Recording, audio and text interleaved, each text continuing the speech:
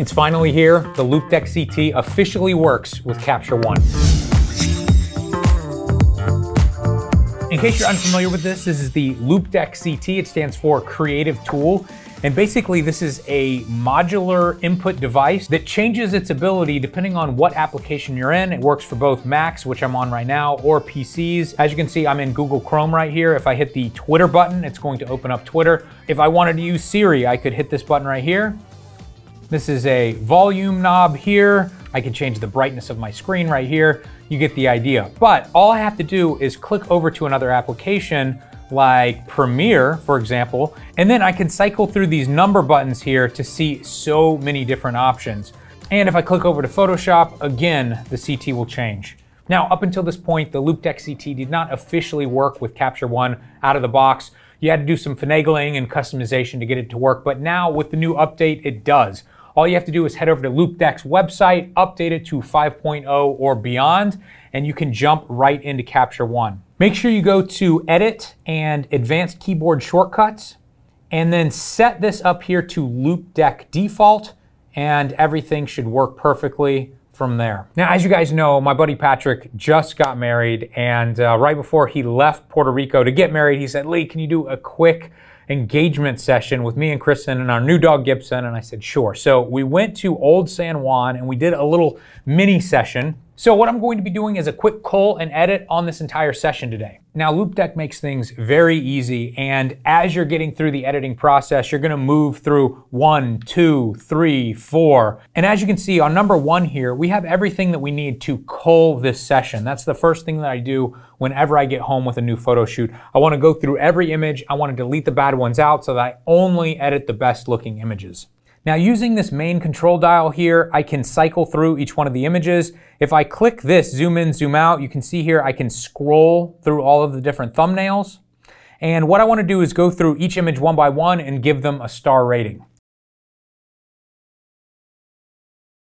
All right, so I rated everything that I like 3 stars. Now I can hit the filter 3-star button here. So I've now narrowed this down to 15 images and I'm ready to start editing. All I have to do is hit number 2 here. As you can see, all of our options change. And for the most part, when you're doing global edits, you're going to be using these knobs along the outside. We have temperature, exposure, contrast, highs, shadows, and structure. I think what I'm gonna do here, I'm just gonna raise the exposure a little bit, but then lower our highs. Boost the contrast just a little bit. Add a little bit more on the shadows. And there's just a little bit of structure. Now, as you can see, I have 3 shots here that were all taken in the exact same location. If I like the way this looks, I can simply copy this, and then I can click on these and click Apply to apply what we've just done to these shots. Now, these shots are gonna be a little bit more difficult because as you can see here, they're kind of coming in and out of shadows, so we're probably going to have to edit these a little bit differently. I feel like this shot looks nice as it is. I'm gonna try to save some of those highlights in the background there. Maybe warm it up just a little bit. I feel like that looks pretty good. I'm going to copy this just so you guys can see and then paste it onto this next one.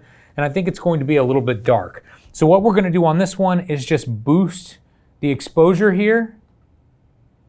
And then again, recover some of these highlights a little bit more.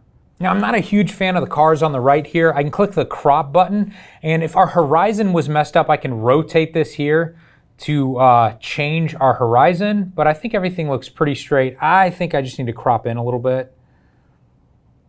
And I can click return right here. I think that looks much better. Once again, with this shot, they're really backlit here. I think I'm gonna have to boost the exposure again, lower those highs to recover those highs.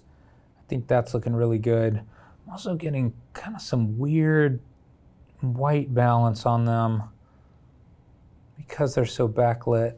For the shot here, let's try black and white. I'm just going to click number 3 here and you can see convert to black and white. And then it gives us these options down the side to change the luminosity of these different channels here. So as you can see, this is just changing something in the background. And then I can click back over to number 2 and I can really start messing with the shadows and the contrast again here.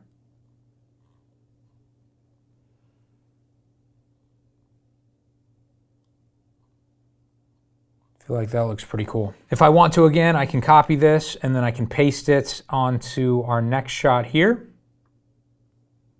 Let's see once again if we can crop this in, make it a little bit more interesting. Something like that looks good. Once again here, a little backlit shot. I'm just gonna boost our exposure and then recover those highlights. I did not have any light on this shoot. Everything had to be natural light, so when that's the case, I usually like putting the light behind my subject.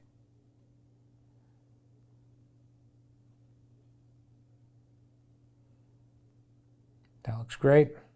Looking a little closer on this one, it looks like Kristen's eyes are closed, so I'm gonna rate this, get it out of there. These are pretty similar.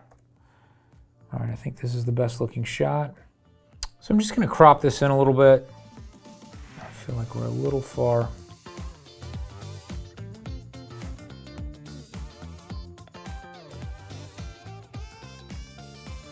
All right, so we are all done. So that wraps up this edit. Obviously incredibly simple, but this is how I have always edited my weddings, engagements, portraits. There's no need to spend 20 minutes on every individual image when you're taking hundreds or thousands of images in the case of some weddings.